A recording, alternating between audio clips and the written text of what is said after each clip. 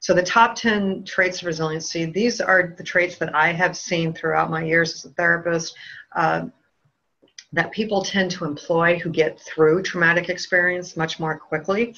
I don't think people have to have all of these, but certainly a cluster, I would say 3 to 5 different resiliencies on this list, and certainly there are others, but again, these are the most common themes I've seen. Incidentally, purpose and belonging are two really big protective factors for folks in regards to any exposure to toxic stress that could eventually lead to suicidal thoughts, debilitating depression, and of course,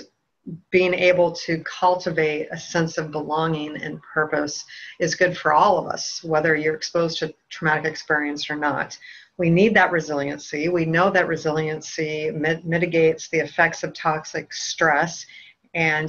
I'm constantly talking to people about their resiliency baseline, making sure that we're tending to it, cultivating it, amplifying it, and building